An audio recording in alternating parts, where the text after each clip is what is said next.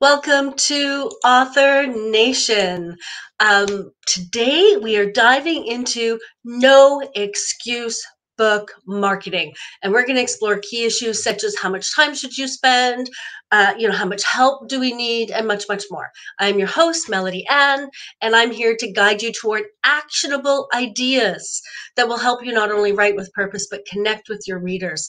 And actionable ideas is incredibly important to me. It's lovely to listen to a podcast. It's even better when you have takeaways that you can go and do. And that's what we're committed to do with you today. And also at authornation.online, you'll find a treasure trove of resources to help you along the way as well. So whether you are sipping your morning coffee or winding down for the day, settle in as we explore how to have no excuses and successful book marketing. Our guest, Larry Midas, is the Chief Excuse Obliterator. I love that title. CEO. He is the founder of Speaking of Strategy.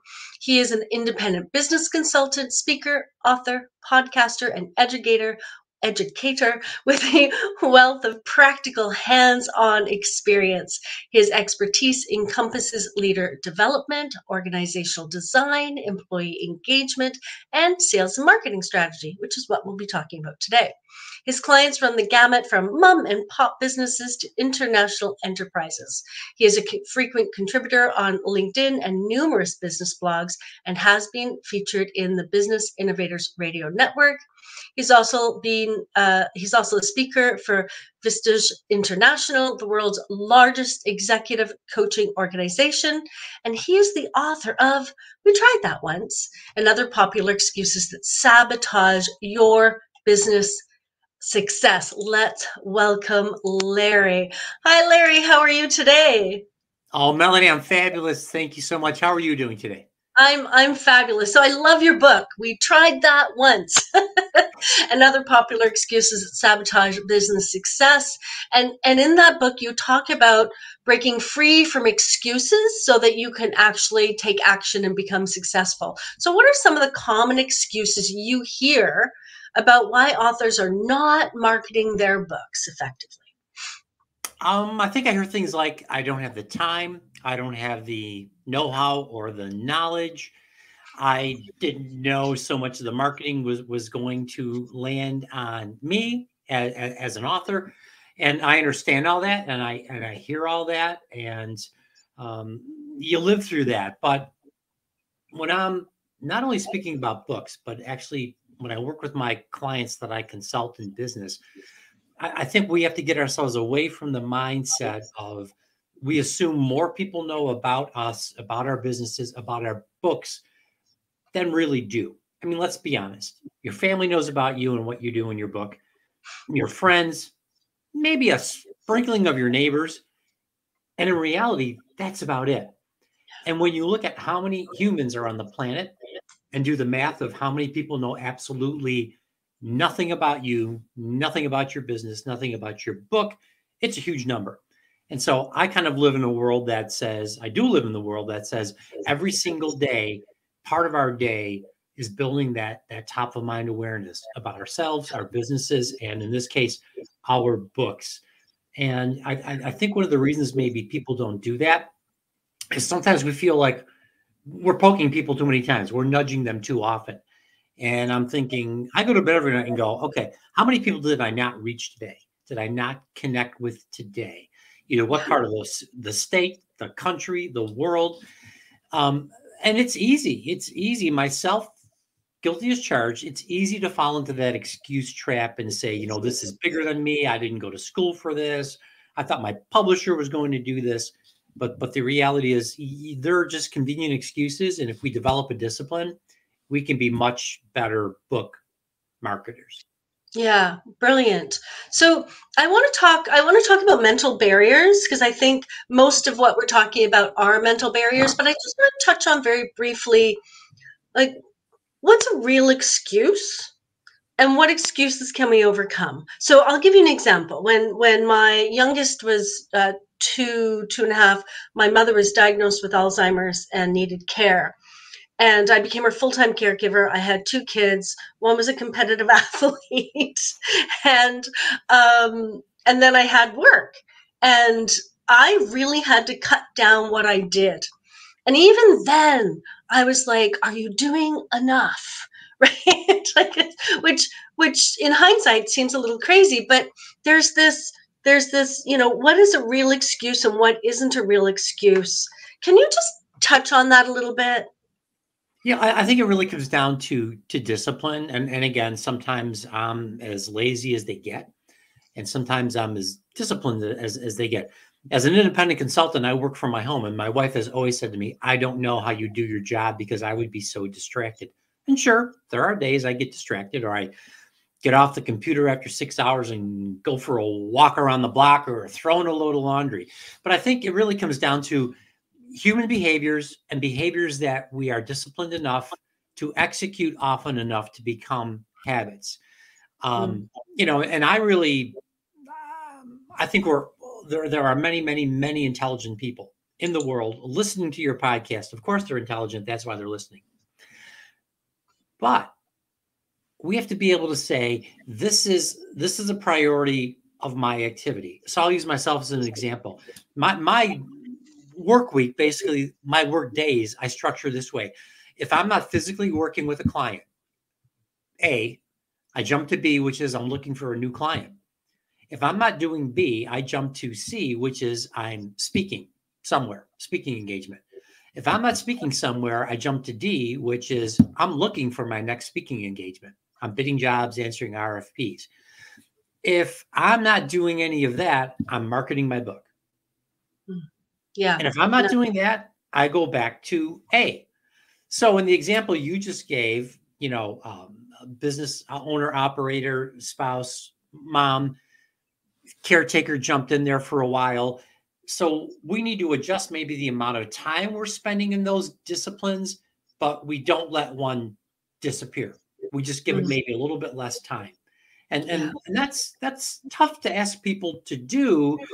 But when I look at some of the most successful people I know in life, in business, no matter what industry they're in, the people that seem to be the most successful really have that discipline. And it's not that they're robotic. It's not that they don't have fun. It's not that they don't take days off, but they know priority A, B, C, D, and maybe E, and they just keep working there, and then they shift their time accordingly. Um, I hear people when they say, I didn't go to school to be a marketer, but those are all things you can learn from people like you. You can learn from courses, you can learn online. I love to learn by trial and error. So, my advice to the viewers and listeners is don't be afraid to try. Yes. Yes. I And love that. think like the person you want to get your book into their hands. Who are they? Where are they? What's the best way or modality to communicate with them? What's the best time of day, week, month, or year? There are some industries, if you're trying, if I, my book is a business book, basically, I'm not going to try to get accountants to read my book between January 1st and April 15th. Forget it. Forget it. They're Yeah. working 90 hours a week in their own little world. So I could drop free books out of a helicopter and it wouldn't matter. Yes, exactly. Exactly. I want to get into specifics, but I just want to add something to that because I remember reading, I think it was in Forbes, an article. They'd done a study, super scientific, but they interviewed CEOs of Fortune 500 companies. And they asked them, how did you get to where you are right now? And they figured out with all these, they tabulated everything and they figured out that as they were rising up through the ranks, 10% of their time was spent on learning. I think we spent way too much time on learning. 20% was spent working with others, like coaches, mentors, things like that. 70% of their time that contributed to their success was spent on doing. And I think that's a really good, really good thing to think about because a lot of people are like, oh, I need a coach and I need to take another course and I need to learn and it's like, whoa, no, you can learn a lot just by, as you said, doing trial and error. Right. And you know, you don't need globs of feedback. You can do a lot of mini polls, you know, ask 3 or 4 people, ask a total stranger. And you know, focus groups used to be big. There were elaborate studios and two-way mirrors and hidden microphones, and those are all wonderful things. And I love those people, and I love that approach. But it doesn't have to be so structured. Yes. You know, when I was searching for the title of my book, I just literally went out and said to people, if I wrote a book and called We Tried It That Once, and as soon as I said that, they started laughing, and I knew I was onto something because every single person looked at me and said, welcome to my world, welcome to my life, welcome to my business. So I'm like, okay, good. Didn't have to spend $1 million researching that. Let's go. Yes, yes, yes. They're like, you're talking about me right there. Mm-hmm. So beautiful. Okay, let's get into the details. So one of the most frequent questions is how much time should I spend marketing my book? Based on your experience as an author, how can authors strike a balance uh, there? Well, and again, I alluded to it earlier. I don't want to say 37 minutes a week, but I will say identify your top 4 or 5 priorities. And to me, for most people in business, that's how I make money, what brings in revenue. Yeah. And then think through, and during the year, those priorities might change. Cyclical businesses, things like that. We just talked about accountants and tax season. But the honest truth is, we should be promoting our books every single day, everywhere we go. And we can do it very, very subtly. We don't have to have fireworks and banners and parades. I can't tell you, well, I could tell you of some of the things I've done to market my book, to plant the seed with someone. And if I do that once a day, I check that box and go, hey, I marketed today. It's the discipline of not falling into the trap of saying, oh my gosh, 3 months have gone by and I've done absolutely nothing to promote my book. So it's the discipline, it's the ABCDE steps, it's thinking outside the box. Yeah. I look at books all the time out in the world, and usually the first question I ask myself is, how did that book get there? And the Mhm. answer might not be obvious. I was just traveling on some speaking engagements recently, and I had a layover in Las Vegas. And I walked into the concession store, and they had a very limited, but they had books. And I said to the clerk, how did these books get here? She was fabulous. She took out a piece of paper, she got out her pen, she wrote down the corporate phone number, go to this website, bing, bing, bing, bing, bing. Here's the process. Yeah. Or I could have walked in, bought a jelly donut and a cup of coffee, and turned around and walked out. Yeah. And not thought about, how did those books get there? Yeah. I love that. And I think the next thing is with authors, there are so many ways to market your book. And you just said, right? Like, I just walked into a store. There's so many ways. There's kind of a paralysis by analysis. So how can an author identify what is worth pursuing and what's a distraction? And again, I think you have to think about the book, the content, and the audience. Because again, I could probably take a booth at a fall art and craft festival and have my big pull-up banner for my book and hope something would happen. But even though those people make excuses every day, that's really not my primary audience. I'll be honest with you. I've been in and around higher education, university level, for 28 years. It took me 3 months to figure out. I knocked on the doors of 60 colleges and universities in the United States, and they all said, hey, drop dead. I can't blame them, because guess what? My book is not a textbook. It's not written like a textbook. So if I'm marketing down the lane of required reading, it's never going to fit. But if I'm marketing to universities down the lane of recommended reading, it might fit. So it's just the strategy of where's my audience, what resonates with them, how do I get to them, even maybe through a backdoor channel. Yeah, yeah. No, I like that. And as you said earlier, I'm not sure you said it exactly like this, but if if you spend 5 to 10 minutes a day speaking to one person, that's 365 people a year.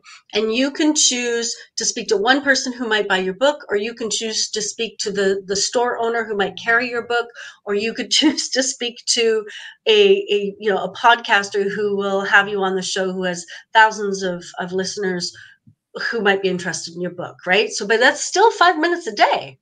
Right. And I mean Saturday and Sunday. I guess I'm a little bit different. My publisher represents about 75 authors, and he's always told me for 4 years, Larry, you're the only guerrilla marketer I have. Yeah. I'm always calling, going, how many did we sell? Where should I go next? What book convention are you going to? I'll go with you. Because a lot of people write, I think, and cross their fingers. And the good news is, when I wrote my book, Melody, I was intrigued. I thought, well, how many people in the world are actually published authors? Not writers, published authors. And that answer is 5%. 5% of the world's population. That's now, higher than it used to be. Yeah, a lot of people write, a lot of people journal, but most people don't publish. And I always look at my peers in the authorship industry and say, you did the easy part. The marketing, I'll go to my grave on this one, is the difficult part. Now, I happen to love it. I've always been involved in media, radio, TV, outdoor newsprint, so it's kind of in my DNA. But it's the backdoor approach. When I first wrote my book, I sent one to Tony Robbins. I didn't send it to his corporate office. I sent it to his house. Yeah.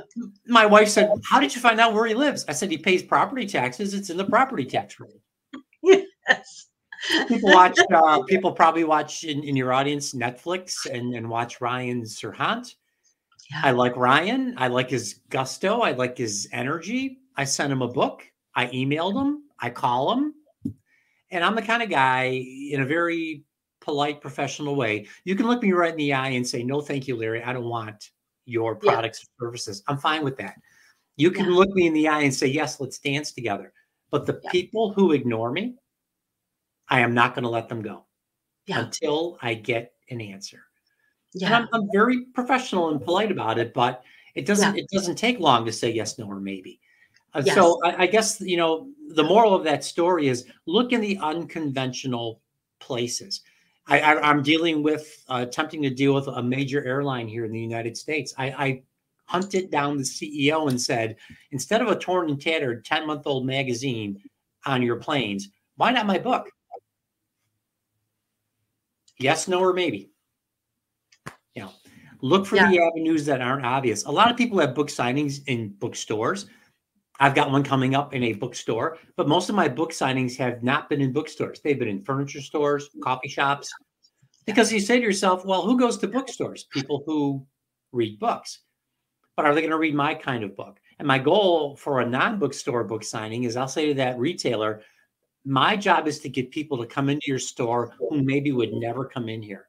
But while they're here, I'm going to walk them around and we're going to tour together. If they buy my book, great. If they don't, that's okay too. But I'm really helping you build traffic.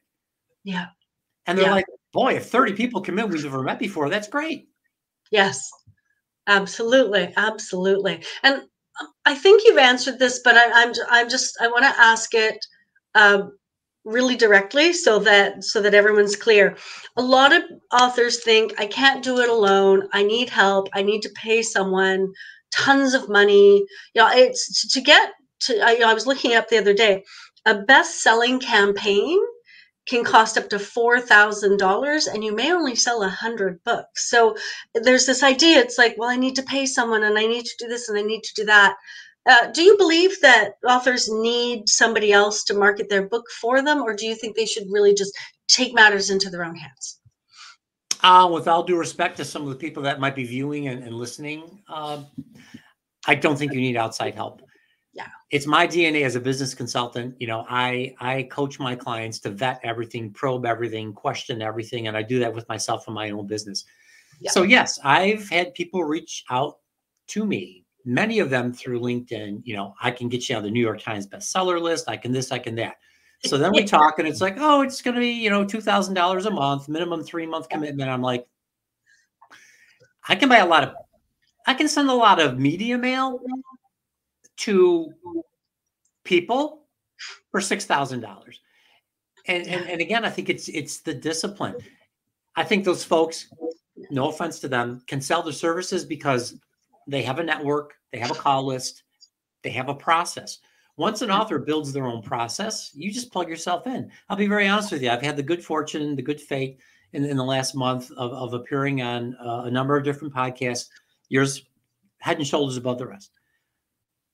But it didn't cost me anything but my time.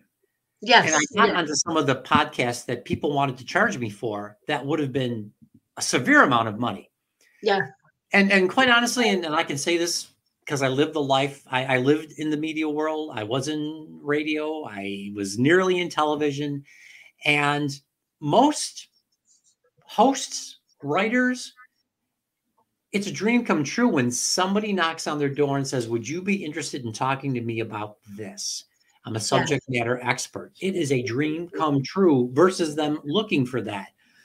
And I've got to tell you, looking on my own, approaching and asking on my own, my conversion ratio is about 65%. Oh, that's good. Yes. So 2/3 of the people are saying yes. Yeah. Yeah. And the idea is that, you know, I'm just going to say as a host, what I'm looking for is somebody who fits my podcast. And so you can actually increase your conversion rate by pitching the right podcasts, right? Rather than pitching the wrong podcasts. And I think that's, you know, it's pitching the right podcast and giving that podcast host enough information that they go, I see how this fits. This is fabulous. Because that's what I'm looking for. Yeah. And quite honestly, no one knows your book as well as you do. Yeah. So if you have an agent or a publisher or someone who claims they can get you on podcasts and they're pitching you, they're never going to pitch you with the excitement and the knowledge and the stories that you have as the author. And that's where the sale takes place. Exactly. So as we wrap up, I want to go back to your book, because your book is all about taking action. And that's what it's about. No more excuses, take action. So what are 3 action steps that authors can take right now who are making excuses for themselves but no longer want to do that? What would you recommend? On a plain piece of paper, nothing fancy, draw a 7-day chart, you know, Sunday through Saturday. Record every day, handwrite what you're doing to promote your book that day. At the bottom of the chart, put down a minimum. I'm going to make 3 contacts a week, 3 emails, 3 media mails of my book, 2 book signings, or whatever it is. And then at the end of every week, end of every month, go back and look at your activity and then look for places where you can ramp it up. So it's that discipline. I think exercises like today, I think there are tens of thousands of podcasts out there in the world. I've been interviewed by people in the farthest corners of the planet. Reach out, meet them, speak to them, find out how you can help each other, try to be a guest on the show. And I really think unconventionally. Again, like I said earlier, how did this book get on the shelf? Who are the people I can reach out to? I was watching a college basketball game one day on a Saturday afternoon, and they interviewed one of the coaches inside his library, inside his home, his personal library. And he was surrounded by books. And the interviewer said to him, are these books about coaching? He said, oh, I don't read any of that. He said, these are business and leadership books. Yeah. My radar went, boom, send that guy a book. Yeah. Doesn't know me. I don't know him. We've never met. We probably will never meet. But it's that, you know, how do you get someone's attention because your approach is a little bit different? And again, it doesn't have to be 50 hours a week, but it's got to be that rhythm of consistent outreach. Yeah, I love that. Thank you so much. If you're looking for Larry, and I think you should, you can learn more about Larry at speakingofstrategy.org. Larry, thank you for joining us today. I'm really My pleasure, Melody. Thank you so much for having me. Absolutely. And thank you for joining us today on Author Nation Interviews. I hope this conversation has helped you obliterate your excuses so you can take your nonfiction writing journey to the level you want it at. So, and also remember to visit AuthorNation.online for your treasure trove of resources. And I always appreciate your feedback and your support. So if you've enjoyed this episode, please consider leaving a comment or a review and sharing it with someone you know will benefit from it. Your participation helps us continue delivering insights and the tools you need to succeed. So keep writing, keep creating, and continue to share your unique stories with the world.